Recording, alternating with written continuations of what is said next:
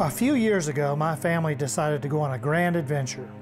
Our primary destination was the north rim of the Grand Canyon. We camped there for 2 nights and had a blast. We walked along the rim, drove our Jeep out to Point Sublime. Okay, I'm getting really hungry. And the kids rode the mules along the canyon's rim. That's when I decided I would take a little saunter down into the old canyon. Just a mile or 2. How hard could that be? Well, not too hard going down. Scenery's pretty. In fact, it's awesome.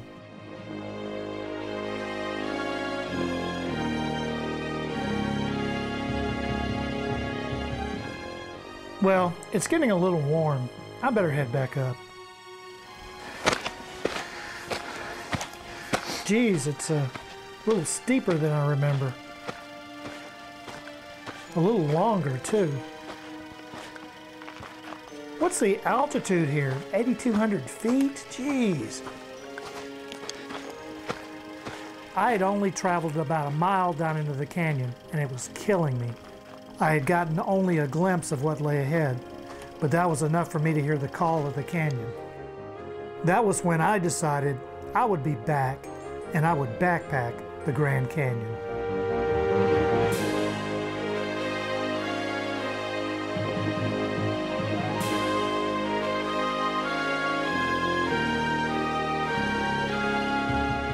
Why do people visit the Grand Canyon?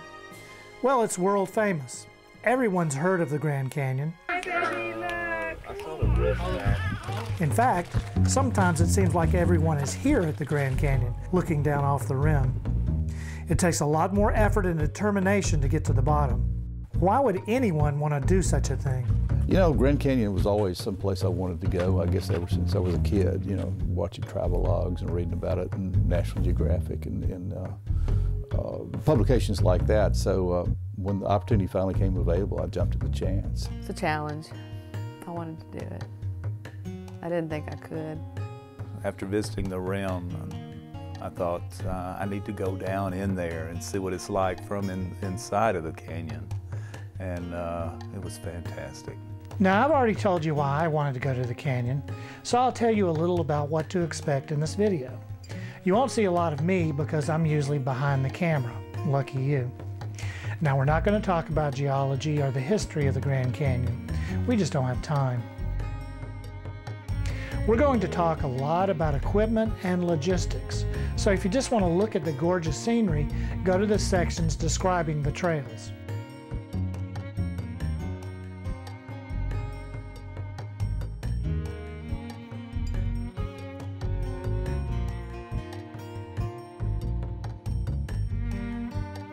So, where do you want to hike? Let's get oriented first. For this video, the Grand Canyon is divided into 2 starting points, the South Rim and the North Rim. A huge number of people visit the South Rim and look down at one of the most popular trails and campgrounds. Doesn't look too hard, does it? This doesn't look too bad.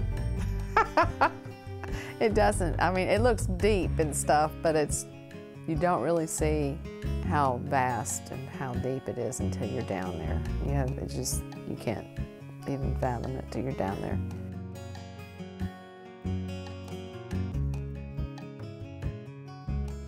We will take the corridor trails, the South Kaibab, the Bright Angel, and the North Kaibab. They're named the corridor trails because they are the main routes or corridors for hiking into the canyon.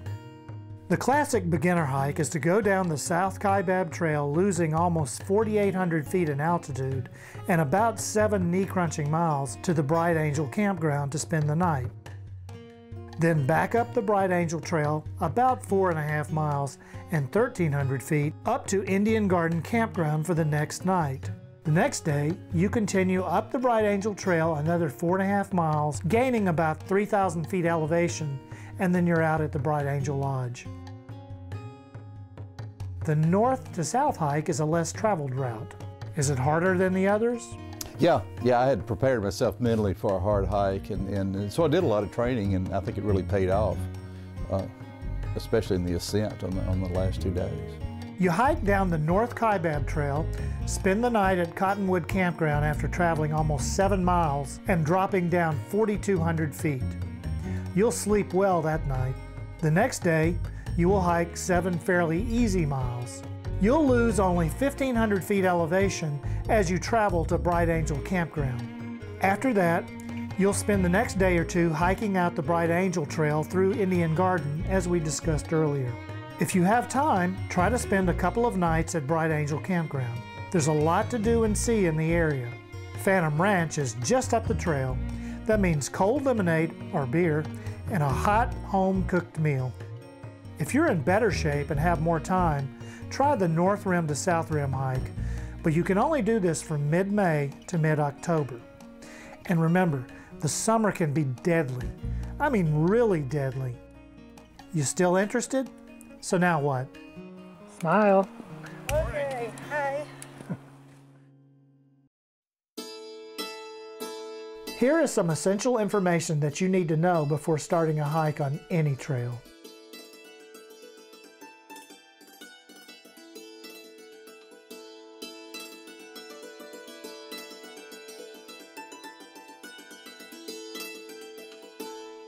You need to know where you are and where you are going.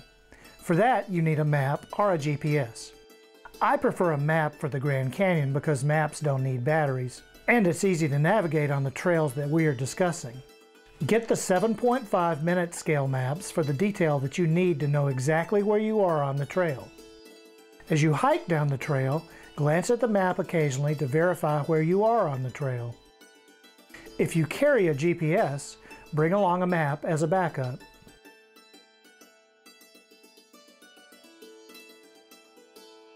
Carry enough water containers to keep you hydrated on the longest section of a trail with no water sources. Gotta have water. Drink a lot of water. And I'm not a big water drinker, but I drank a lot of water. I can't remember ever consuming as much water as I did from rim to rim. It's an incredible amount of water, and I needed every bit of it. It is important that you have a way to purify the water that you get from a natural source. I use a water filter and also add a couple of drops of chlorine to each 1 liter bottle. You should carry some type of water purification system even if you plan on getting water in the campgrounds. Sometimes the water system can break down. At least carry some iodine tablets for an emergency situation. You should pack clothing that offers layers of protection. For instance, start with a lightweight shirt next to your body. Follow that with a light insulating jacket. A windbreaker over this will block out any chilling breeze. And finally, for sitting around camp, a down parka will keep you toasty. Carry either a rain suit or a poncho. This is an essential item. You can't afford to get wet and chilled. All of your clothing should be of a wicking material. Do not wear cotton except in the middle of the summer. Wool and synthetics are the way to go. This includes gloves and socks also. I carry 3 pairs of wool socks. Unlike cotton, wool clothing will keep you warm even if it gets wet. An important tip: in cold weather, have a pair of socks for sleeping. Use them only for sleeping. That way you won't end up with a smelly sleeping bag. Carry enough food for your hike plus an extra day. This is in case you have some sort of emergency. Like everything else that you are carrying, the weight of the food is important. So think light, dehydrated, and freeze-dried. There are several companies that produce really good freeze-dried meals. If you want to save money, go to your grocery store and look in the instant rice section. There are dozens of choices of rice and noodle dinners. Make sure that they don't take more than 10 minutes to cook. Just add a little protein to the mix and you've got a complete meal. There are several brands of packaged tuna and chicken that don't require refrigeration and are very light. Plan on carrying at least 2 pounds of food per person per day. If you coordinate with your hiking partners, you can save some weight. The trip to the canyon, we had 3 people, and we would each dinner was sponsored by one of the 3 people, and this is a great way to do it because you can divide it up. Plus they would do the cooking, and we only have to take one stove. So I highly recommend more than one person go to the canyon. You can divide all this, all the food up, and the stove, and the lighting, and so forth. A critical part of the food supply are snacks that you can nibble on as you hike. Your body is constantly losing water as you hike. Along with the water, you're losing electrolytes. Those are salts and minerals that your body needs to function properly. To prevent this, have a snack of something salty every time you stop to take a drink, and at least once every hour.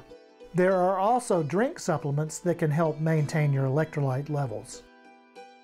Most people are now carrying headlamps with LEDs. Be sure to take extra batteries. If you carry a traditional flashlight, also carry extra bulbs. This is your tent, tarp, or at the very least, an emergency blanket, sometimes called a space blanket. There are many different styles of tents and differing philosophies on those styles. The heaviest piece of gear was probably my two-man tent. I'm rather claustrophobic with a one-man tent, and I had room to spread out, and it weighed probably twice as much as a normal backpack tent. But that's one article I sacrificed to carry with me. Well, I took an ultralight single wall tent. It was made out of this silicone coated nylon, which was extremely thin fabric, but extremely tough. And this particular tent that I took incorporated my hiking pole as a support. So that was just another, a few ounces of weight eliminated from my pack. I didn't have to take a pole. I just used my hiking pole for this tent. It was just a simple wedge design tent, but it served me well. You'll need to experiment to see what type of tent matches your style of hiking. Just a word of caution using stakes in the canyon. You would be surprised how hard the dirt is in the campgrounds. After my first trip, I tied loops of cord in the stake loops of my tent so that I could use large rocks to anchor the tent. Be sure that if you move rocks, you put them back where they came from when you leave. To keep warm in your shelter, you need a sleeping bag and a pad. In warm weather, you can substitute a light cover for the sleeping bag. Make sure that your bag is rated for the coldest weather that you expect to encounter on your trip. You need a lighter or matches to light your camp stove or candle lantern. Open fires are not allowed anywhere in the inner canyon. My favorite type of backpacking stove is the butane canister type. It's easy to assemble and extremely easy to light. Of course, you also need a pot to cook in and eating utensils. You must pack out any food packages and scraps of food left over from your meals. Hiking poles or a hiking stick can really save your knees going downhill in the Grand Canyon. They saved my ankles on several occasions. There are lots of ankle breakers on all of the trails. One of my daughter's friends said that poles were for old people. Well, after the hike we took, she was limping and I wasn't, so there. Poles can be useful for other purposes too. It's water. At the very least, buy a small first aid kit to carry with you. I make my own kit with items that I feel would be especially helpful for me. Be sure to pack any medicine that you take on a regular basis. This is especially important out here. A good hat and sunglasses are essential. Sunscreen will also be helpful if you're fair-skinned. Yeehaw! I always carry a multi-tool in my pocket and have used it on every trip. I also carry duct tape wrapped around a small pencil and big safety pins. To carry all this gear, you need a backpack. Make sure that it fits you correctly and you know how to adjust it. Let someone you know and trust of your hiking plans. They should understand your route and your expected return date. If you say you will call them when you get out, make sure that you do. You don't want an unnecessary search started just because you forgot to make a call.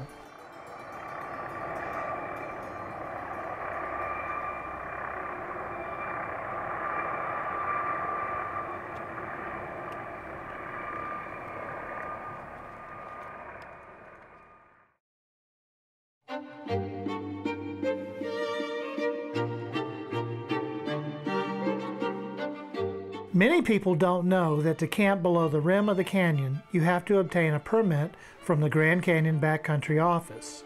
These are sometimes very hard to get because the National Park Service restricts the number of people camping below the rim. On the trails that we are discussing, you can only camp in designated areas. Here's how you fill out the permit request form. We'll start with the South Kaibab to Bright Angel route. Complete the personal information area, including the number of people camping. If you are renting a car for travel to the canyon, just write rental in the car license area. The best spot to leave your car on the South Rim is at the backcountry parking area, also called Parking Lot E. Now fill out the dates and areas that you want to camp. In this case, 2 nights at Bright Angel and 1 night at Indian Garden. You can fill in alternative dates or campsites in case the campgrounds are full. And believe me, they fill up quickly. Now fill out the credit card information. Backcountry camping costs $8 per night per person, plus a $10 permit fee. You also pay $30 per car at the entrance to the park. Write the credit card number, expiration date, your signature, and a short note stating authorized to charge and the amount it will cost. In this case, $40. The recommended way to send your permit is by faxing it.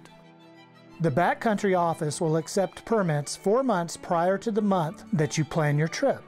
For instance, for a trip in October, fax your permit on June 1st. If you faxed a few days before this, your permit will be mixed randomly with those that arrived on the 1st. It's like a mini lottery. The permit allows you to stay in the campground that you selected. It does not reserve a particular spot in that campground. If you want a particular campsite, you just have to be the first one there. In 3 weeks or so, if you were successful, you will receive a letter by mail. It's like being a kid at Christmas time when you receive it. And if you didn't get the permit, it's like getting all those college rejection letters.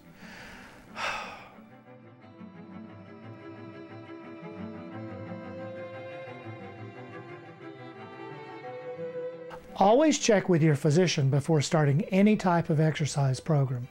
When you begin training, start slowly. It's going to take some time to work up to the level of fitness that you need.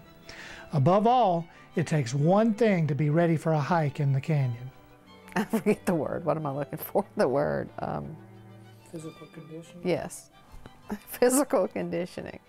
Each person needs to customize their own physical training program for their own level of fitness. Well, I lifted weights, but I also did stair climbing and then also just hiking on some trails around here. And while they weren't so high, I found some steep ones and I'd go up and down 3 or 4 times in an afternoon just to try to develop my leg strength. Since you're going to be hiking, walking exercises need to be a part of your program. I did a lot of walking. I was walking about 4 miles a day, but I wasn't really going up and down hills. I did a little bit of inclining on the treadmill, walking backwards. Not a whole lot. I never put my pack on to walk, but that walking was basically what I did. I didn't run. Did a little Stairmaster, but that's about it. Did it get you ready for it? No. You can be as creative as you want to be. I have a treadmill and I put it on 10% grade. I put 40 pounds of kitty litter in my backpack and walked at least 30 minutes at 3 miles an hour each night with that for 3 or 4 months. And I think it helped in the long run. One thing to keep in mind, the Park Service says that to hike to the river and back up in 1 day is the equivalent of running a marathon. They do not recommend this, but it gives you an idea of the physical demands that are needed to hike successfully and safely in the Grand Canyon.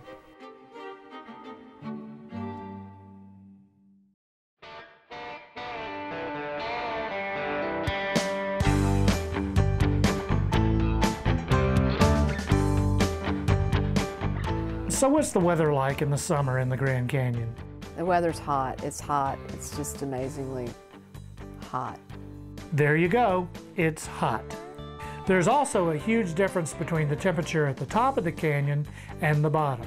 You can expect the temperature at the bottom to be between 20 and 30 degrees warmer than at the top. Here are some average highs at Phantom Ranch. Compare those with the average highs at the South Rim. Now the temperatures can be much higher or lower. When you're planning your trip, check the weather and follow the basic principle of hope for the best, prepare for the worst. In addition to temperatures, the chance of precipitation is another weather factor to consider. The monsoon season usually starts in July and runs through the first part of September. Yes, this is a desert, but there are monsoons. In Arizona, that means thunderstorms with lightning and the potential for flash floods. Don't think that because you're on well-developed trails that you won't be affected by these weather conditions. People have been killed near Indian Garden by a flash flood. If you ever hear a huge rumbling sound coming toward you, immediately take off your backpack, drop it, and scramble as high as you can up the side of the canyon. You may only have seconds to save your life. Now the odds of this happening are extremely remote, so don't worry too much. You're more likely to be struck by lightning. Now don't get freaked out by this either. If you hear thunder, immediately assess your situation. You do not want to be on an exposed ridge, and you definitely do not want to be the tallest object around. Get away from the ridge if you can. Take off your backpack, since it could have metal supports in it. Leave your poles with the backpack, and get at least 30 feet away. Have your hiking partners spread out with at least 30 feet between each person. If you bunch together, several of you could be struck at once. Crouch on the ground with your feet close together and your hands on your knees. A common mistake people make is to seek cover under a rock overhang or even a cave. This is a bad idea. If lightning strikes above you, that overhang will work just like a giant spark plug, and guess who gets sparked?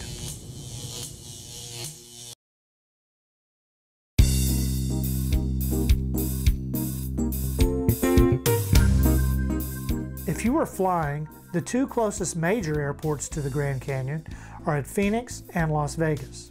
There are small airports at Flagstaff and Tucson near the South Rim, and a small airport in St. George, Utah on the north side of the park. Of course, flying into these small airports can more than double the cost of your airline ticket. I usually fly into Phoenix, then take Interstate 17 north 150 miles to Flagstaff. From Flagstaff, you continue to either the South Rim, which is 79 miles away, or to the North Rim, which is a 207-mile trip. The North Rim Road is closed from about mid-October to mid-May. Now, back to Flagstaff. There are two routes to the South Rim. The main route is to follow Interstate 40 west to Williams, then take 64 north the rest of the way. A less traveled route is to take Highway 180 out of Flagstaff, which connects to 64 at Valley. I like this route because it's more scenic, but it may take longer because of the curves. Don't take this road if there's a chance of a snowstorm. Traveling by car to the South Rim from Las Vegas, you can cross the Hoover Dam, which I don't recommend because of the traffic. It may be faster to go through Bullhead City and then on to Interstate 40 to Williams and then up Highway 64. To get to the North Rim, take Interstate 15 to St. George, Utah, then follow a series of secondary roads to Jacob Lake. There are also shuttles and buses that run from Phoenix and Las Vegas to the Grand Canyon. The Trans-Canyon Shuttle Company travels between the North Rim and the South Rim from mid-May to mid-October or until the North Rim Road closes. Be sure to make reservations in advance.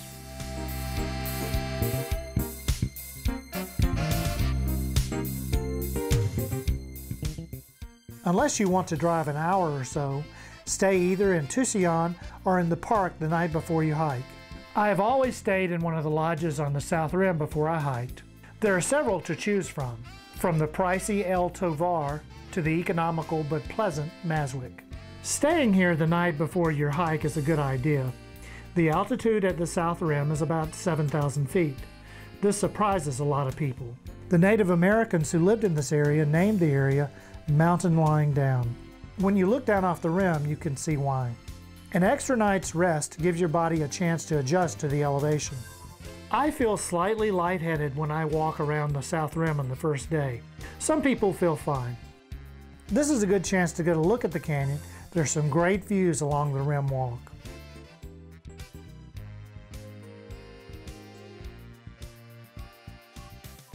There are cafeterias in the Maswick and Yavapai lodges, and restaurants in the Bright Angel and El Tovar lodges. My two favorite restaurants are the Arizona Room and the Bright Angel restaurant, both in the Bright Angel Lodge. The Bright Angel Lodge also has a small bar just off the lobby, which is fun to hang out in. It also opens early in the morning with the first coffee and bagels available in the area. If you get up early like me, you'll appreciate that. The store at the Market Plaza is a good place to stock up on anything you might have forgotten while packing. It has a full grocery store, liquor shop, sandwich shop, and camping store all in one. On the North Rim, the Grand Canyon Lodge has a number of cabins that you can stay in. There are 3 restaurants on the North Rim, all clustered in the lodge complex. All of them are good. There's also a small grocery store next to the campground. One time when I hiked from the north to the south, I decided that I would get a backcountry permit and sleep near the junction of the Ken Patrick and Uncle Jim Trail. You have to walk a mile or so from the North Kaibab Trail to be in the allocated area for your backcountry permit, but it's worth it. Now this was the middle of May. You can see how much cooler and how much more snow the North Rim gets than the South Rim. Be sure to hang your food in this area.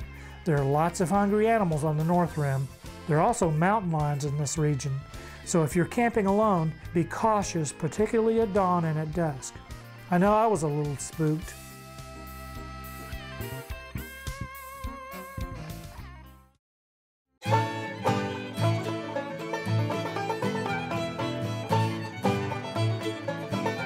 The best way to get to the South Kaibab trailhead is by taking a park shuttle bus.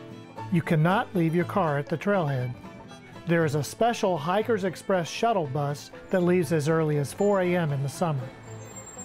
This bus stops at the Bright Angel Lodge and at the Backcountry Information Center, then travels directly to the trailhead. If you are hiking from May through September, you better be on the 4 a.m. bus. Otherwise, you will encounter some dangerously high temperatures later. The Bright Angel Trailhead is near the Bright Angel Lodge. If you drove a car, the best place to park is at the Backcountry Information Center, parking lot E. You can then walk over to the trailhead. On the North Rim, the North Kaibab Trailhead is about 1.5 miles from the lodge. If you drove your car, you can park in the lot at the trailhead. If you caught a ride with someone and stayed at the lodge, check with the desk for shuttle service, or you can hike to the trailhead if you want. If you have taken the Trans-Canyon Shuttle from the South Rim, check with the driver for rates and their scheduled departure from the lodge in the morning. If you've camped in the campground, it's a short hike to the trailhead and is a good time to loosen up before your descent.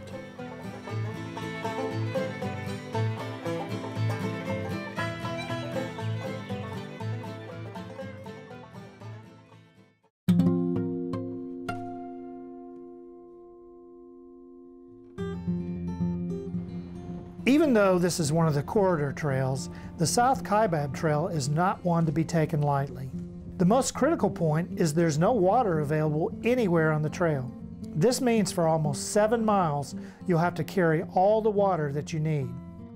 In the winter, when I like to hike, I carry at least 3 full liters of water, sometimes a little more. This is just enough to get me to the water faucet near the junction of the South Kaibab and the Bright Angel trails at the bottom. Personally, I was glad I took more water than I thought I would need, and I drank every bit of it. I would rather, as far as weight's concerned, cut down and not take other equipment, but have plenty of water, take that extra water bottle. The National Park Service does not recommend that you hike this trail in the summer unless you plan to finish your hike before 10 a.m. The temperature increases dramatically as you descend, and it can be easily 50 degrees warmer when you end than when you started. This is fine in the winter, but in the summer you could find yourself in a dangerous heat situation. The top of the South Kaibab has a lot of foot traffic and is very worn and smooth. In the winter, it can be glazed over with ice and snow. Between November and March, I carry these lightweight instep crampons. They add just enough traction to keep you from slipping. If you want to get something bigger, you can get a set like these, but you probably won't need them on the South Kaibab or the Bright Angel trails. Now there's a chance that you would need them on the North Kaibab in the middle of the winter. I'll show you where later. As you head down the trail, remember to drink a little water and have a small salty snack at least every hour. Just stop and pull your pack off when you start to feel tired. Give it 10 minutes and start again, and it'll be like you're starting all over from the very beginning. It's incredible what a 10-minute break will do for you. Take energy food, eat a lot of energy food. Don't think about a diet going into the Grand Canyon. You'll appreciate the breaks when you finish your hike. If you don't take breaks, you could exhaust yourself. This is when injuries can happen. It happened to me on the Hermit Trail when I was rushing to beat sundown. Look up the term face plant. I've learned to slow down and rest frequently. If you do the same, you will enjoy your hike a lot more.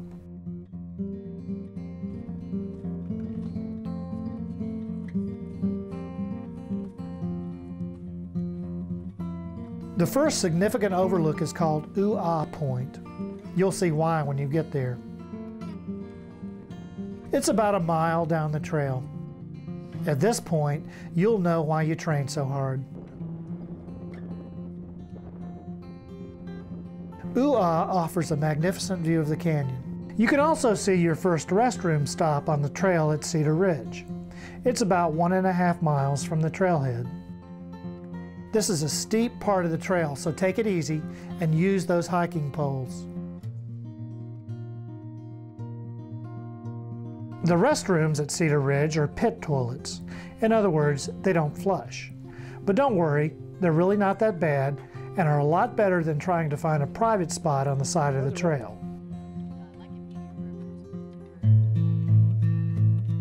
Cedar Ridge is a good place to take a long break, look around, and enjoy the scenery. You may be surprised at the amount of activity here. This is a popular turnaround point for day hikers. I've seen lots of people come down here for just a short visit. The animals are accustomed to people visiting here and accidentally dropping scraps of food. Consequently, they are very aggressive. Now don't throw rocks or harass the animals. They're just trying to survive. Also, you can get a big fine if you do. Just move your pack away.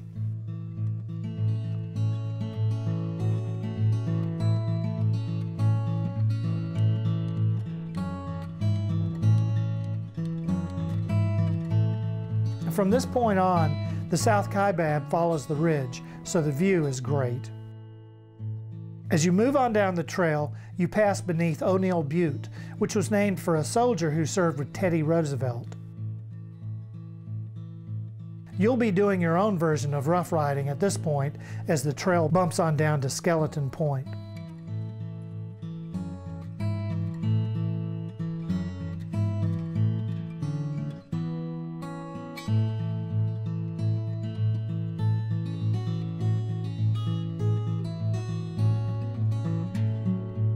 Near here, you'll get an awesome view of the Tonto and a heart-stopping view of the trail that you have to take to make it down.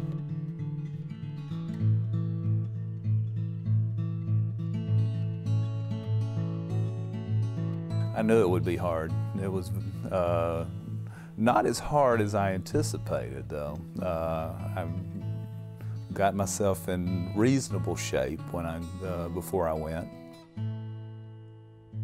Actually, the downhill was more strenuous than the uphill to me.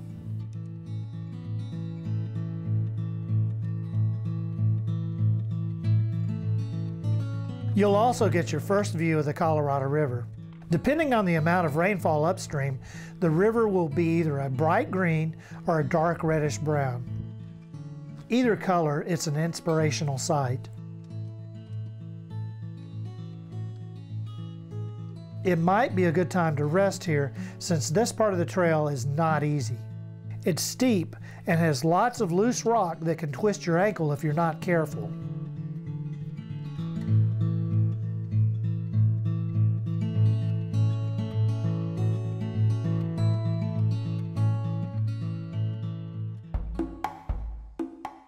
Finally, you wind down the slope of the Tonto to the area called the tip-off, presumably because you could tip something off the edge and it would go all the way to the Colorado River. Don't try it, there are people down there. Here, you'll get another great indoor bathroom experience to relate to your grandchildren. There is also an emergency telephone to call for help. Now, the telephone here is for reporting life-threatening situations, not blisters on my feet, I'm hot, and I just don't like this type of emergencies. If you're hot and are tired enough, you can try to catch some shade beside the toilets. The smell's not great, but at least you can get out of the sun. I ate lunch here with 10 other hikers one hot March day. Now that's a bunch of hardcore hikers.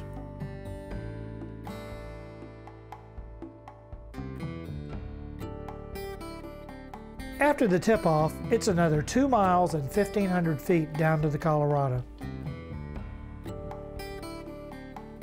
This may be the hardest part of the hike. You're probably tired and anxious to get to the campground. Yes, because you can see the bottom, but it seems like you never get there. You just keep going and going and going, and you're getting sore and sore and more sore.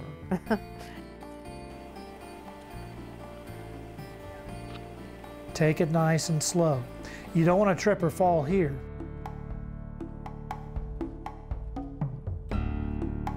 At this point, you may get some encouragement from other hikers. He was just all, oh, you know, you're almost there now. Well, we weren't almost there. I was thinking, this has got to end soon. This has got to end soon. We got to get there.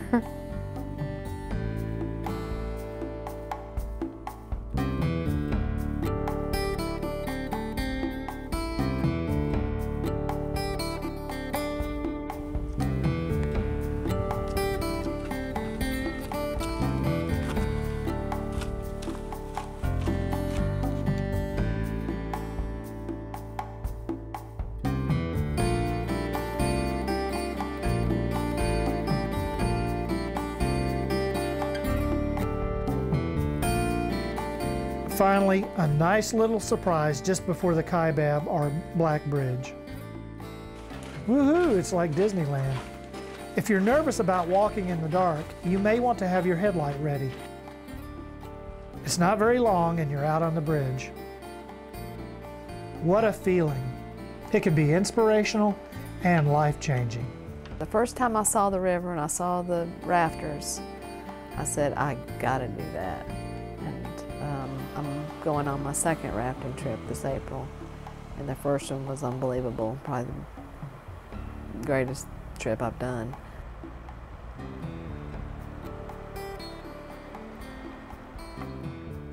It's only another half mile up the trail from here to Bright Angel Campground. You'll pass some ruins that are about 700 years old and the grave of a worker killed here while building one of the bridges. Don't move any of these stones or walk into any of these sites. You'll pass Boat Beach. This is where river runners stop before continuing on down the Colorado. Don't be tempted to swim in the river here, or anywhere else for that matter. Several people have drowned at this site. The river is extremely cold and the currents can be treacherous.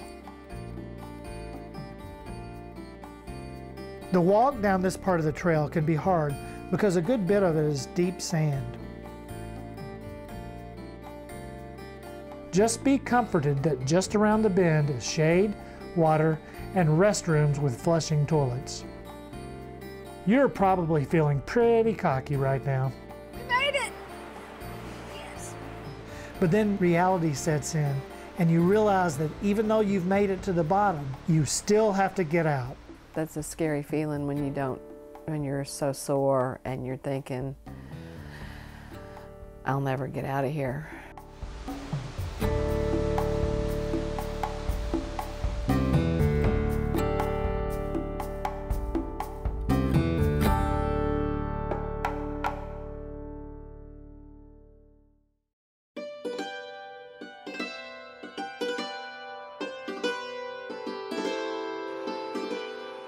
All right, You made it to Bright Angel Campground, you've rested overnight, and you're ready to go, right? The morning after the day I hiked down was unbelievably painful.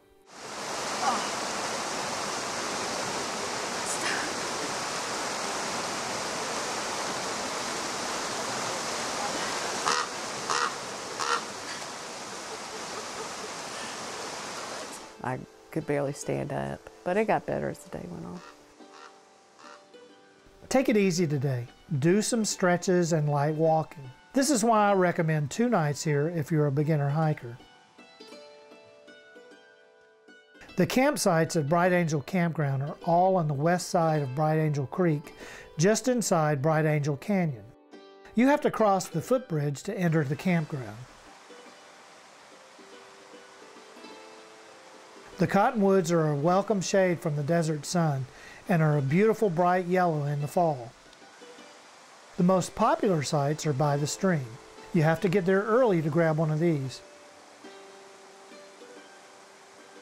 There are picnic tables at each site and poles to hang your backpacks. There are also food storage boxes for your food. You should also place anything in here that might have a pleasant smell to an animal. Things like toothpaste and lotion. Hang your backpack high enough so that the deer can't reach it. You may see a lot of deer and other animals here. Don't approach or try to feed any of the animals. This is not a petting zoo. These are wild animals, and you aren't going to do them any favors by feeding them. Besides that, it's against the law. And there's a chance you may be injured if the animal gets nervous and attacks you. Also, don't hang clothes or attach your tent to the shrubs and trees growing next to your campsite. It could damage the plants, then campers would have even less privacy. The restrooms here are not the composting types found in the other campgrounds. These have flushing toilets and sinks with running water. There's also a utility sink outside, which is good for rinsing dirty dishes and clothes. This campground will not provide you a wilderness camping experience. The sites are close together, and there may be a lot of other campers with you. Oh, the weirdest thing. It would have to be that guy with the banana walking through our campground. He came through holding a banana peel going, "What should I do with this? What should I do with this?" He couldn't find a trash can. That was the thing. There are no trash cans because they don't want people dumping their trash. He'd just walk through campsites with no flashlight. It was pitch black. He came wandering through campsites, holding a banana peel going, "What should I do with this?" It was bizarre. It was kind of freaky. You'll have lots of memories and lots of stories to tell from your journey down the South Kaibab. And that is only the beginning.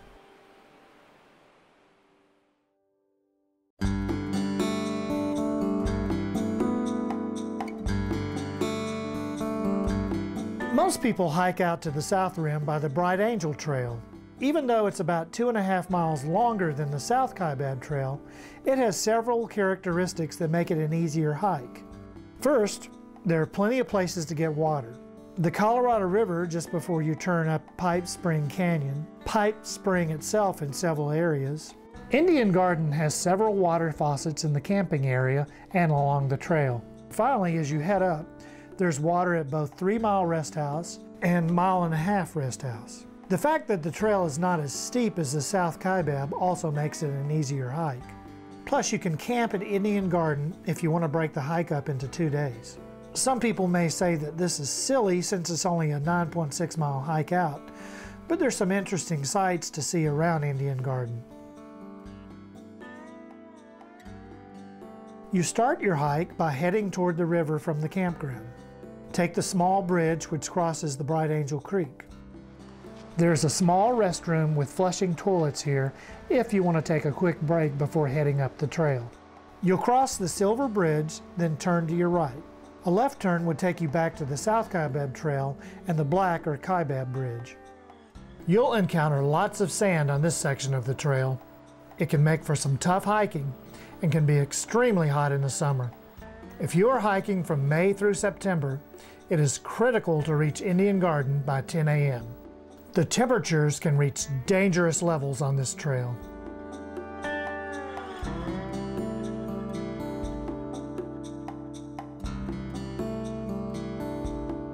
Just before you turn up Pipe Creek Canyon, you can take a last look at the Colorado River.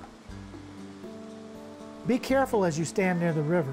Even though this is not even classified as a rapid, it's called a riffle. Several people have drowned here. Don't get in the water. Just up this canyon is a small rest house with an emergency telephone. As you head uphill and away from the noise of the river, the canyon closes in on you and the hike becomes very quiet and peaceful.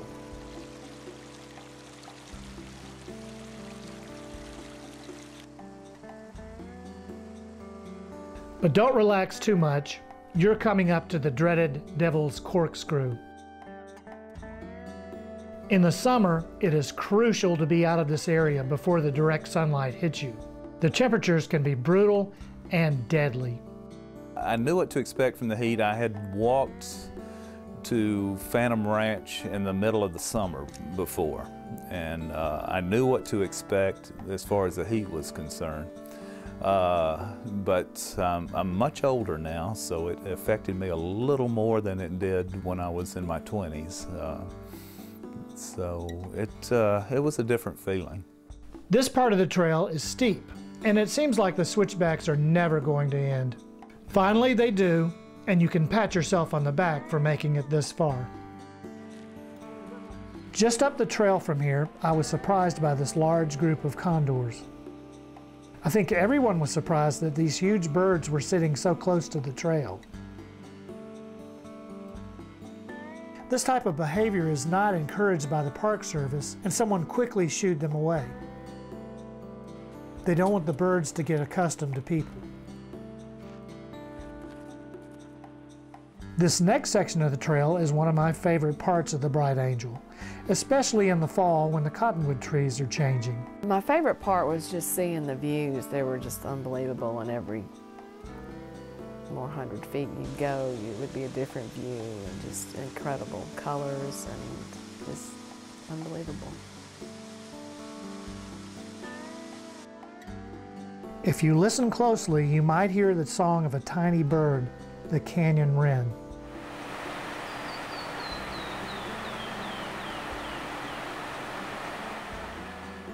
The canyon wren was the favorite bird of Ed Abbey, one of my favorite writers about the Southwest.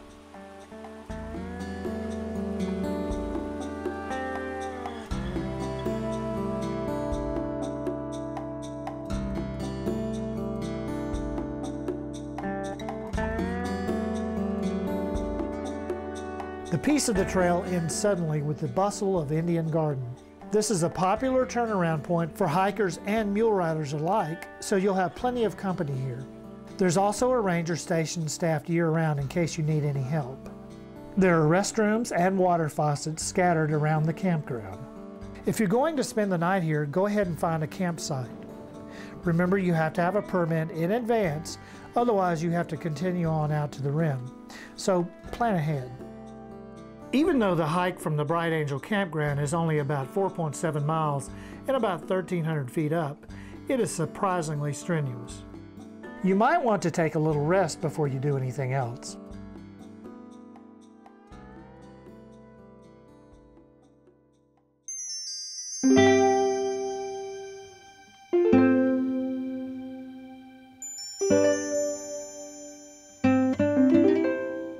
All of the campsites in Indian Garden are located on the west side of the trail, starting just below the ranger station. Indian Garden I like because they had shelters over the picnic tables, and you could get out of the sun in the afternoon when we arrived. It was a larger campground, as I recall, and I think there were more trees, more shade available there than the other two, which I liked. I also liked to be able to go down to the area where the horses were watered, and it was just a nice gathering point. It seemed towards the end of the day, a lot of the other campers would gather there, and actually met one of the rangers and had a nice conversation with him that afternoon as the sun was setting. This is a busy area because it's relatively close to the South Rim. Lots of day hikers and mule riders visit this area. Indian Gardens was not what I thought it was going to be. I figured it'd be this plush garden and just a nice creek running through it, and It looked pretty barren. It was pretty barren, and it was winter time, and nobody was there. There was nobody there. It looks better in the spring.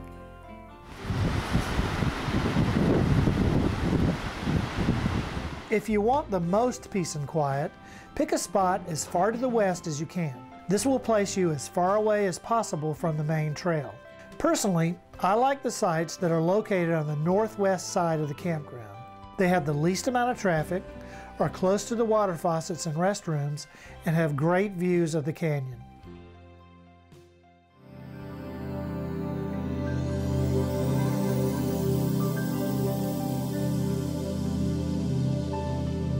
A good side trip from Indian Garden is the 1.5-mile trail to Plateau Point. This is the destination for some mule trips, but if you wait until late afternoon, you should have the place to yourself and maybe a few other hardy souls. If you want to watch sunset from Plateau Point, be sure to take a light with you. You may become caught up with the splendor of the site and forget that it's going to get dark soon. It's no fun stumbling back to camp in the dark on this trail. I speak this with the voice of experience.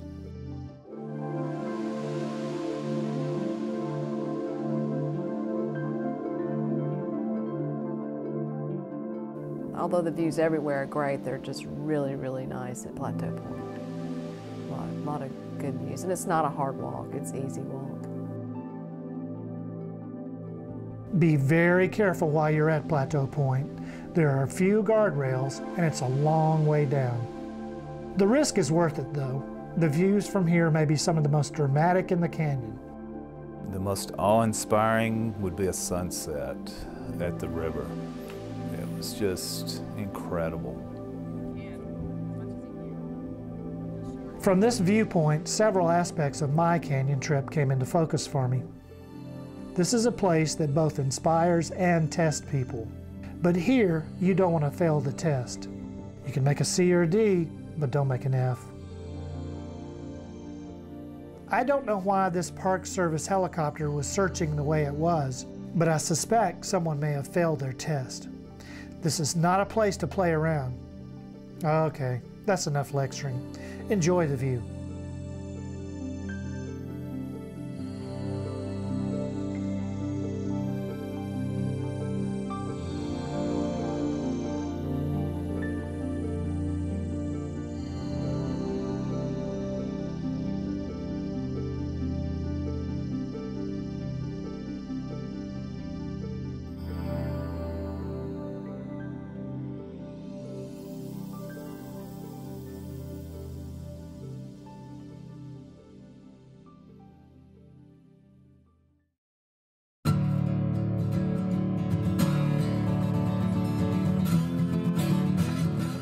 All right, you've rested overnight, had a good meal, and are ready to head out.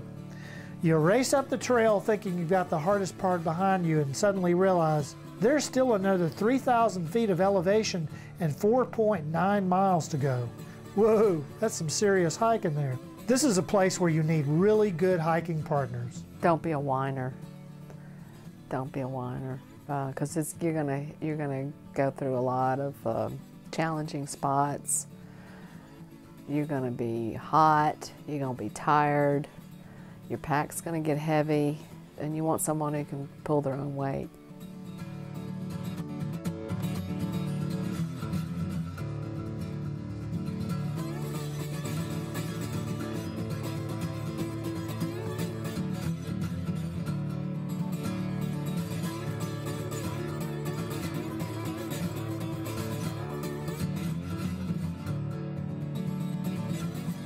A couple of miles up the trail, after you've struggled through Jacob's Ladder, you'll hit 3 Mile Rest House.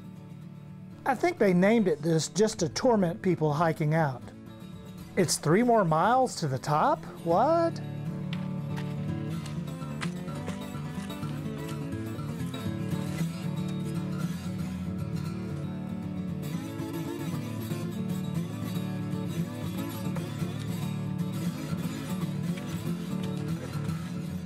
I remember one trip, The helicopters, the Rangers landed, and I actually said, I will pay you $500 right now to fly me out of here. But they said they wish they could do that, but they can't do that.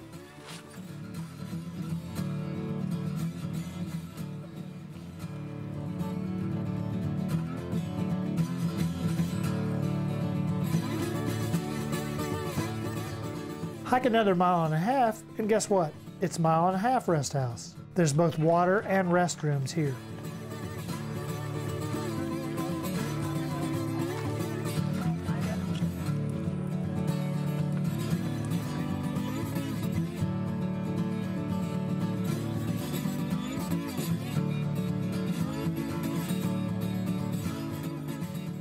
On an uphill hike like this, you need several forms of nutrition to keep going. You know, particularly in the Grand Canyon, I like salty foods because I've perspired so much. I was always craving salt through the entire hiking process. Peanuts were great. Another thing I really enjoyed and I took were baking chocolate, semi-sweet chocolate squares, and they really gave me a boost of energy on the ascents. May have been psychological, but it gave me a boost. On your way up, stop to enjoy the scenery. You won't see anything like this anywhere in the world.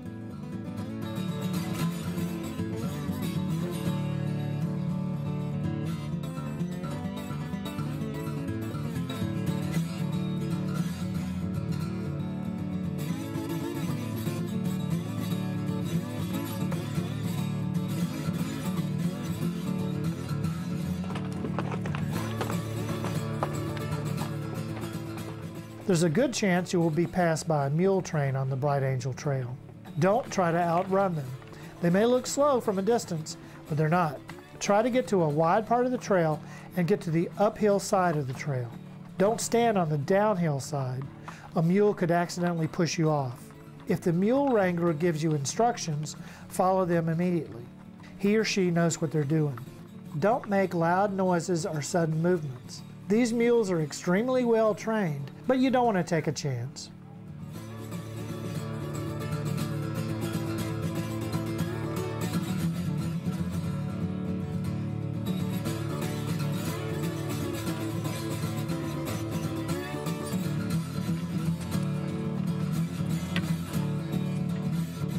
When you reach this set of switchbacks, you're getting close to the top, but it's a maddening slow climb. The best thing about this part of the trail is that you have gained a lot of altitude and the temperature has dropped. This is good in the warm season. I've hiked here when it was 10 below. It's really not that bad if you have the correct clothing, really. This part of the trail is full of twists and turns. I'm sure you'll find a surprise around every corner.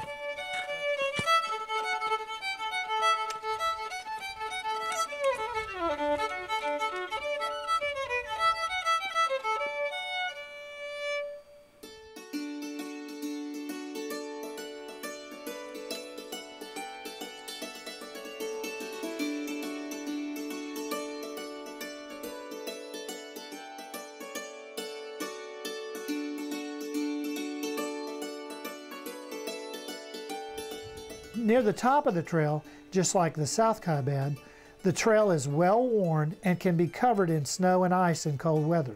Pull out your crampons if you need to. You don't want to spoil your trip this close to the end. When you reach the second tunnel, you're almost out.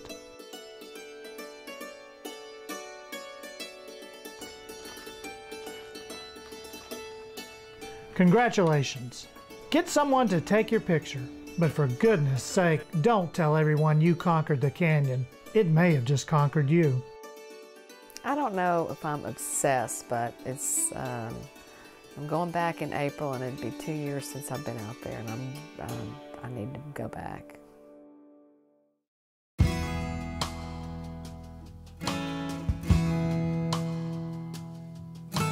If you want to experience the wilder nature of the Grand Canyon, hike down the North Kaibab Trail. At 14 miles from the rim to Bright Angel Campground, it is a much longer trail than the South Kaibab and the Bright Angel. I wanted to do a rim to rim. That was an ambition that I had, and once I did it, I felt like I really accomplished something. It was fantastic. Far fewer people travel this route, so you won't have as much company as you would on the South Rim trails. From the middle of November to the middle of May, the road to the North Rim is closed. However, you can still hike up the trail and camp on the North Rim in the designated winter camping area. We'll talk about that later. For now, we're going to follow the trail down as most people do. Why down? Well, the North Rim is about 1,000 feet higher than the South Rim. That extra 1,000 feet makes a difference. Having not been to a canyon, had never hiked in a canyon before, it was totally different or foreign to any other kind of hiking I had done. And I probably wasn't prepared mentally for the stress on my knees going down so steeply and so long, really all day. So the traditional hike is down the North Kaibab and out the Bright Angel. When we started down the trail, it was 22 degrees on May 12th. Remember this temperature, you'll see why later. You ease down a well-traveled trail through the aspens and firs until you get your first open view of Roaring Springs Canyon at Coconino Overlook. This will be the first of many spectacular views you'll have on this trail.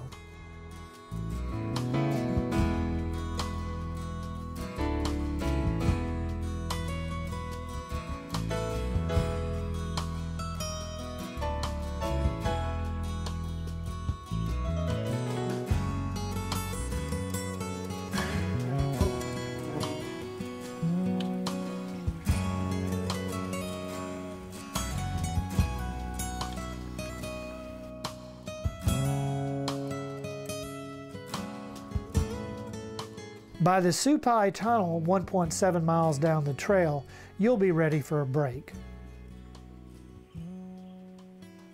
There's a water faucet here and restrooms. Remember to drink some water, have a small salty snack. Because of frequent rock falls in this area, this water may not be working. Check with the backcountry office before you hike down. When we hiked down this trail in May, the hot desert air hit us in the face as soon as we came out of the tunnel, and it never stopped. Remember that 22 degrees a couple of hours ago? Well, it's gone. This section of the trail has several areas that will take your breath away. These views are what make the North Kaibab one of my favorite trails in the canyon.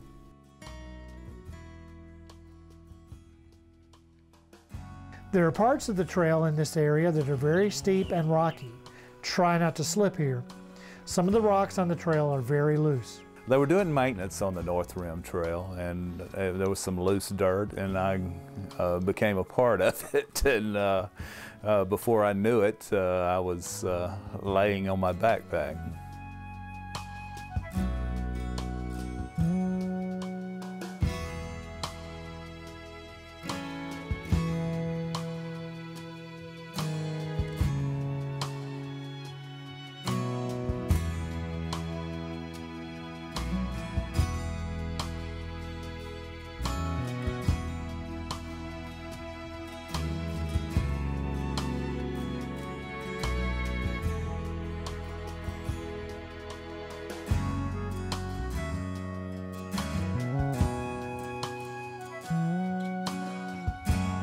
Just when you believe you've seen it all, you come upon Roaring Springs. The weirdest thing I've ever seen was the waterfall coming out of a rock. I saw no headwaters for this waterfall. It was coming out of, it looked like just a hole in the wall where the water was coming out. This is a magical place where a huge stream bursts out of the side of the canyon all year long. This spring supplies the drinking water for the North and South Rim and also for Phantom Ranch. So what's the most popular stop for lunch on the trail? I think probably Roaring Springs. It was a time of the day where I was ready to take a lunch break, and the cool water and just visually refreshed me, seeing all that water coming out of the cave and gushing down the canyon wall. You have to go down a side trail to get water here. You might want to leave your pack at the top of the trail. It's a pretty steep hill down to the water. There are lots of squirrels and ravens just waiting to get into your food. Make sure your pack is animal proof. If you're not sure, go ahead and take your pack with you. Just below here, Roaring Springs Canyon merges with Bright Angel Canyon, and the character of the trail changes again.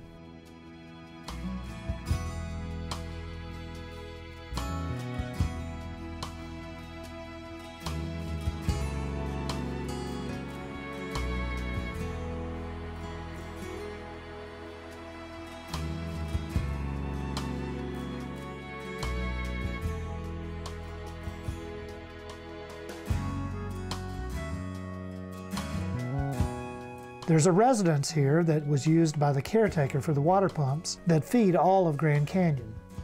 Bruce Aiken lived here with his wife and family until he retired not too long ago. Bruce painted in his spare time and has a beautiful portfolio. We were lucky enough to meet Bruce as we hiked through. He's a nice guy, but I think we were more impressed with the shade and the cool water that comes from the faucet in his yard. Like the water at the Supai Tunnel and at Roaring Springs, this is seasonal. It may not be on during the winter.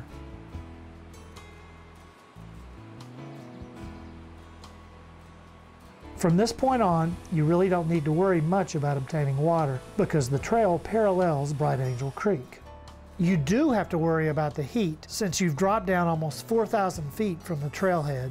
By the time my hiking partners and I reached Cottonwood Campground, it was 102 degrees. That's an 80-degree difference in 6 hours. So from the tunnel on down, make frequent stops, drink plenty of water, and don't get overheated.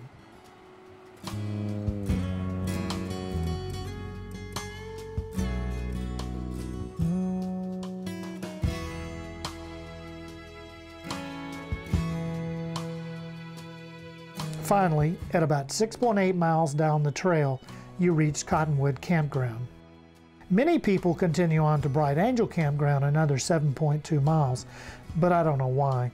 This is a great place to spend the night, and you'll need the rest.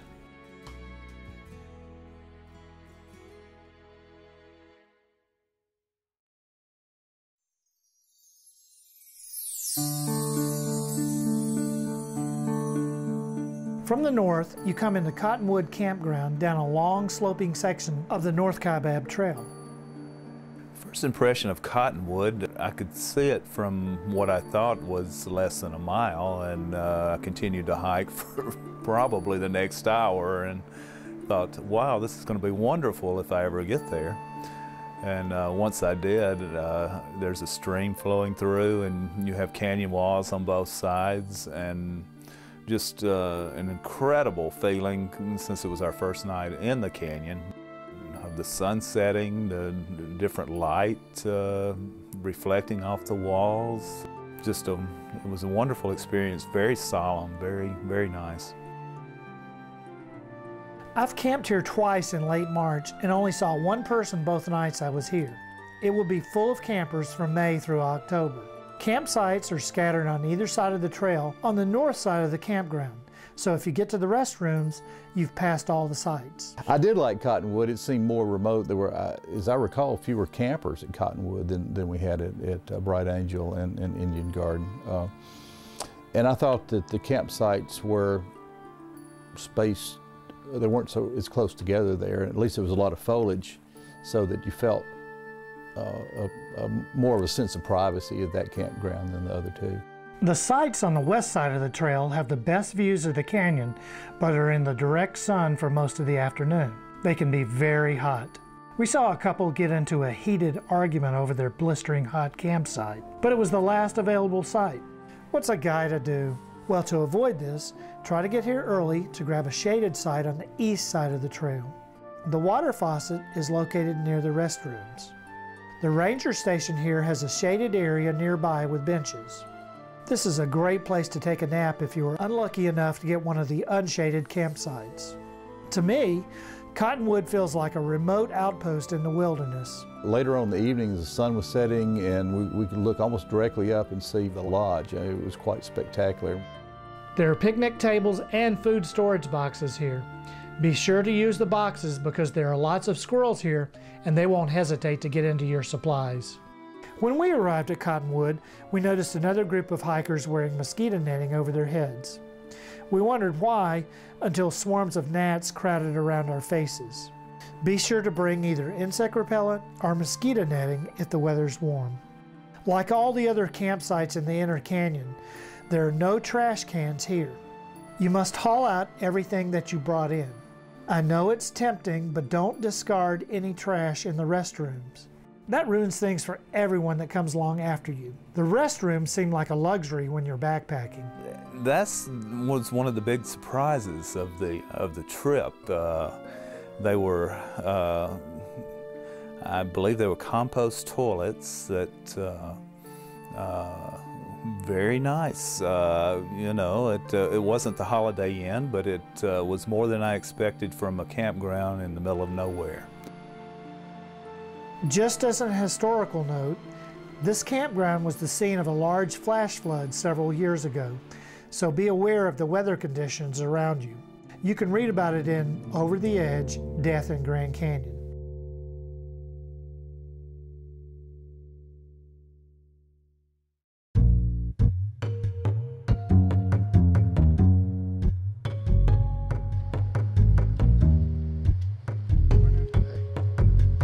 When you head south from Cottonwood Campground, it appears that you are in for a serious desert hike.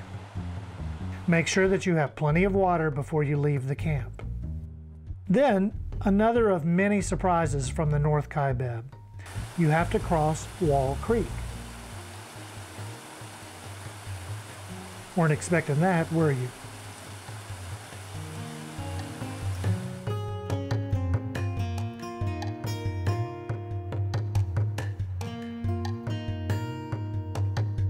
Then, another surprise 1.6 miles south of Cottonwood. Ribbon Falls is a cool oasis that is a great place to take a break on what can be a very hot trail. You take a short side trail across this bridge to reach Ribbon Falls. Some people leave their packs here to make the trip easier. Again, as at Roaring Springs, be sure your pack is squirrel-proof, and good luck with that. The squirrels were very pesky, and as a matter of fact, I had one eat a hole through my pack at Ribbon Falls. I set it down very briefly and was not out of sight of the pack, but when my back was turned, the squirrel very quickly chewed a hole and got into some gorp, some trail food that I was consuming as I walked along. And later on the last day coming out, I was actually leaning up against the side of the canyon, the wall, heard something behind my back, and there was a squirrel sitting on my pack. I mean, it was still strapped to my back, so yeah, they can be very aggressive. You will probably meet a lot of people here. Hikers and mule riders alike trek up here from Phantom Ranch for a pretty long day hike to see the falls. The falls are a lot bigger and more dramatic than they appear from the North Kaibab Trail. Be careful if you climb behind the falls, it's slippery. Near here is Upper Ribbon Falls.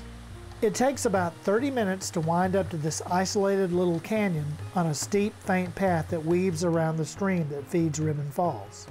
Upper Ribbon Falls is not as spectacular as Ribbon Falls, but there's a secret about this area.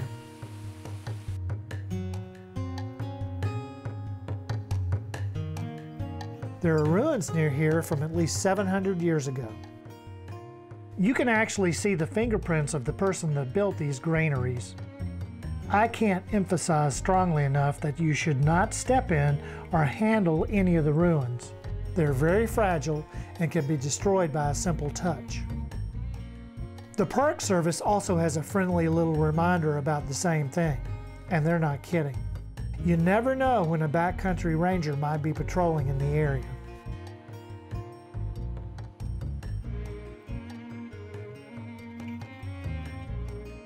After the refreshing and inspirational break at the falls, you head down the trail toward Phantom Ranch.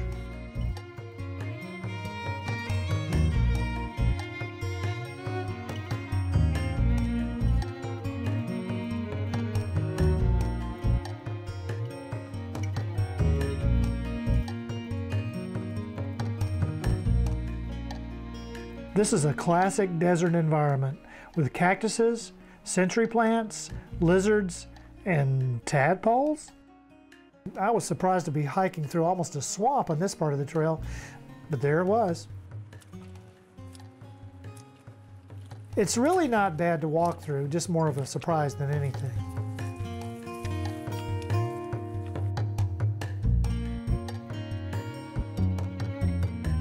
Finally, you come to your last challenge on the trail if the weather is hot, the box. This extremely narrow and deep part of the trail can be an oven in the summer. 120 degrees or even hotter. The Park Service recommends that you don't hike through here between 10 a.m. and 4 p.m. in the hot season. To keep cool in this section, soak your shirt, hat, and bandana with water from Bright Angel Creek. I found it very cooling to wet my clothes as I was walking down from Cottonwoods to Phantom Ranch, and the slow evaporation rate of the cotton really made it much more comfortable. This is one time when cotton clothing could actually save your life. If you have to stop every 15 minutes to put on more water, that's fine. Heat exhaustion or even heat stroke is not a good alternative. The heat is a huge factor. On one trip, I got so hot, at one point, I had salt dried on my face. That's how much I was sweating, and it's so dry out there that you just don't realize how much you're sweating and how much body water you're losing.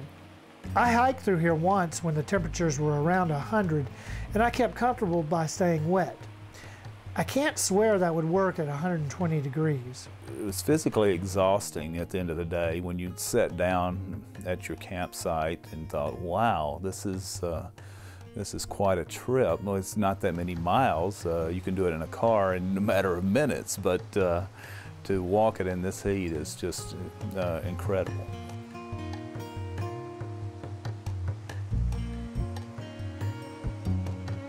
You will see some interesting animals in this area. This lizard, a chuckwalla, is about 1 foot long. This frog or toad was an unusual color. I was tying my boots when I spotted it. I thought it was a child's toy at first.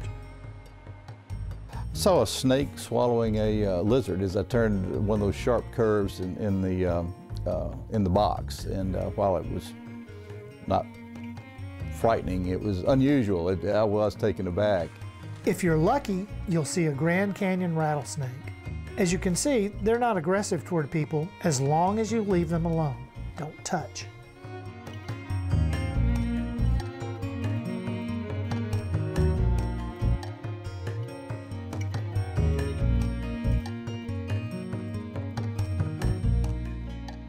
Finally, you reach civilization at Phantom Ranch and Bright Angel Campground. Have I mentioned before beer, lemonade, and air conditioning?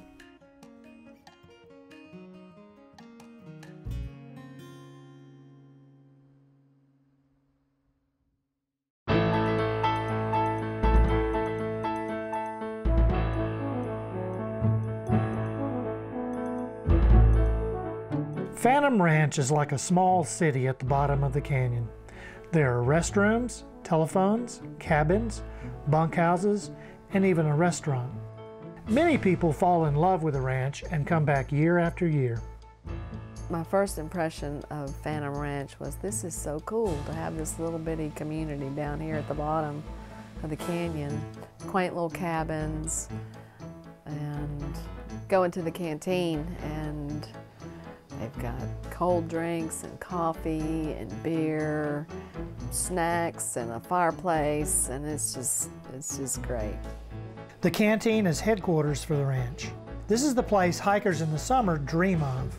It was an oasis. It was welcome after that long day, which was the longest hike, and the temperatures were the hottest that we had experienced on the hike. And I knew that the cantina was open and I could get some of that lemonade, and it was really through the box that kept me going. I was thinking just a few more miles and I can have this ice and lemonade and sit down inside the cool. Try to reserve a place at dinner for your first night in the canyon. Phantom Ranch has great food. Baked potatoes. The beef stew, It's so good, and they have fresh salad and cornbread. It's just all good. It's real good, all you can eat too. I usually get the stew dinner, although there's also a steak dinner seating. There are 2 breakfast seatings. Breakfast is all you can eat and really good. Don't be late. Since everyone with a meal reservation waits until called inside, a large group of people congregates outside the canteen, starting about a half an hour before mealtime. This is a great chance to meet your dining partners and share stories about your adventures getting to the bottom. Finally, the meal bell rings and diners are seated at assigned tables. All the meals are served family style, so be nice to your neighbors if you want seconds. You know, the famous Phantom Ranch stew was just absolutely delicious, and it may have been because my appetite was so great at that point. I've actually gone online and found the recipe for the stew and cooked it at home, and it brings back memories when I eat it. And it's absolutely dead on as far as the spices and everything. It tastes exactly like they served it at Phantom Ranch. Meals are noisy, busy, and fun. I've always had a great time at the canteen. After the last dinner seating, the canteen closes for about an hour. Then it reopens so that guests can order coffee, soft drinks, or, you guessed it, beer.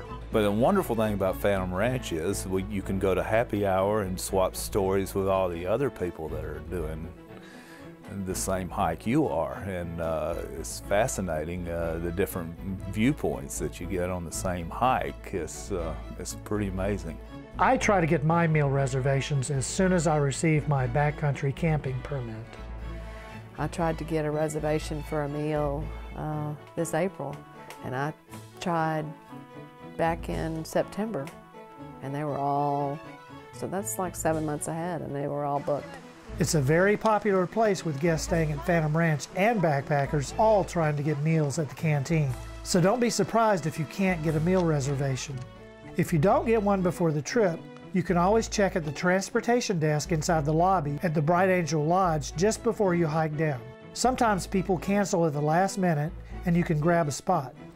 There's a phone here, but you have to have a calling card or place a collect call to use it. Bathrooms are next to the phone. There are showers here too, but they're only for people staying at the dorms and cabins.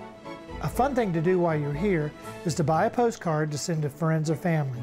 It will be marked as having been delivered by mule from the bottom of the Grand Canyon. There are also shirts only sold here at the canteen, so if you want your bragging rights, it's a good souvenir to buy.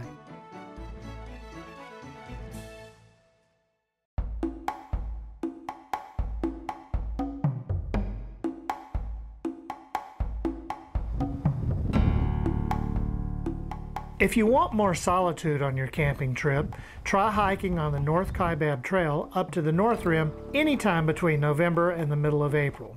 Chances are you may have the campground all to yourself. The winter camping area is a couple of hundred yards behind the general store. In the summer, this is called the group camping area. When filling out your backcountry permit, write in North Rim Winter Camp. Camp only in this area, not in the main campground. You'll know you're in the right spot when you see the toilet that is set up for the winter. As you can see, the snow can get quite deep here in the winter. I was here at the end of March and the snow had just melted. Shaded areas were still covered in snow to a depth of several feet. If you plan to camp here in the winter months, be sure that you are skilled in winter camping techniques. Since the North Rim is 1,000 feet higher than the South Rim, the temperatures get much lower and the snowfall much deeper, sometimes several feet in one storm. You may have to bring some snowshoes. You will definitely want to bring some crampons as you hike up to North Kaibab. There may be some significant ice accumulations, and you definitely don't want to be slipping on these parts of the trail. This footage was shot in the spring, but when I came through in late March, there was still ice on the trail. The biggest concern that I had when I made the trip was where to get water. All of the water faucets from Cottonwood Campground northward are turned off in the winter. Now there's a water pump located on the North Rim which is buried below ground so it won't freeze, but nobody could tell me exactly where it was. Well, I found it. When you exit the North Kaibab trailhead, you will want to stay on the road, since the trail through the trees will probably be several feet deep in snow. Be careful if you have to post hole it out of the snow. The snow can be covered with a hard crust, and if you fell with your foot in the bottom of the step, you could hurt your leg. About a half mile up the road, you'll see a backcountry office sign. Take a right. There will be a small house directly on the right, and behind this house is a small shed. The water pump is mounted on this shed. It's a pretty good distance from here to the campground, so fill up all your bottles. Go back to the main road and continue until you see the campground and winter camp signs. Turn right and follow this road until you reach the general store. Now you won't be completely alone here even in the dead of winter, so you could get help if you needed it. But don't expect to see too many people. I saw 6 in 2 days. The views in the winter are awesome.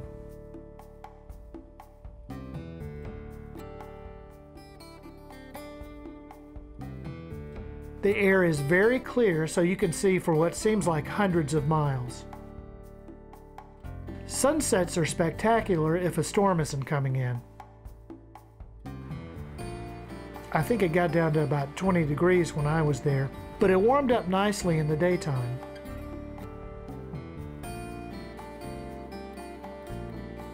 It was a strange feeling to sit alone, knowing that a month later hundreds of people would be in the same spot.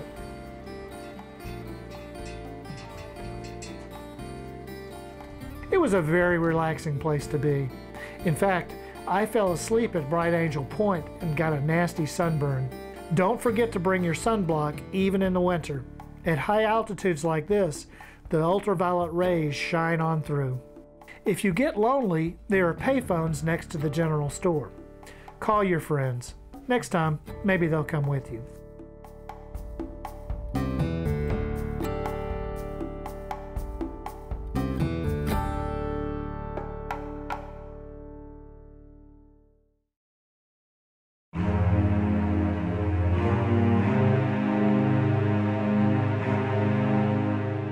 So, you made it out.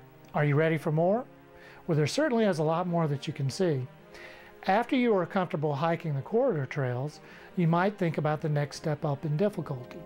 My choices were the Hermit Trail and the Clear Creek Trail.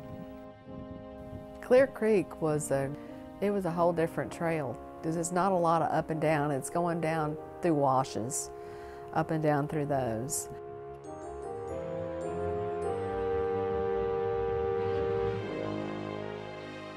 You're on the Tonto, and that's real, it's different looking.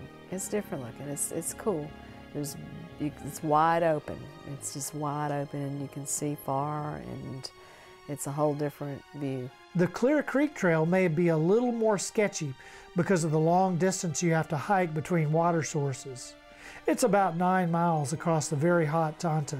It's also located on the north side of the river, so it's a little more remote. There is one particularly tricky place on the trail. Getting down to Clear Creek is very steep, very scary. It was probably one of the scariest parts that I've ever been on out there, because if you slip, that's it. I mean, there is no room for error there.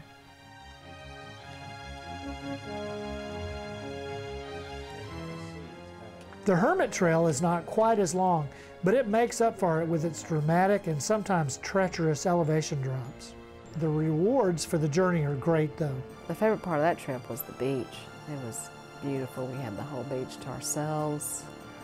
It was just soft sand, and we could wash our clothes, get water easy. It was beautiful. Saw the people coming by in the rafts, and we could go over on the boulders and watch them go through the rapids. That was pretty cool.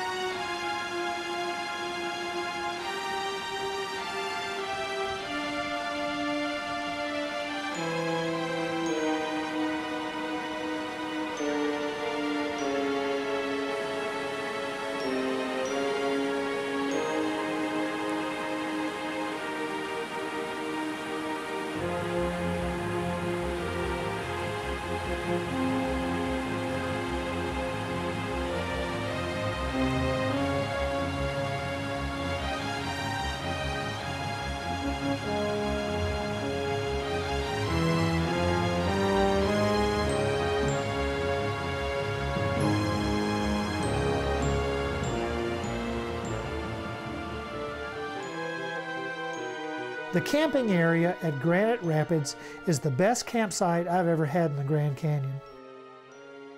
Both the Clear Creek and the Hermit Trail require substantial levels of both your physical fitness and knowledge about backpacking over long distances in extreme conditions. It's very steep. It's long. There's minimal water. There's not a lot of people if you get into trouble. You know, these trails are, once you get down there, you got to come back up. And there's no way back up but your feet or rescue. And those are expensive. I'd love to tell you more about these two trails, but that's for another time. I've got to plan my next hike. Happy trails, hikers. I'll see you in the canyon. It's good to get up to the top, but at the same time, you just want to wish you were back down there and could just stay longer. Why? Because it's the canyon.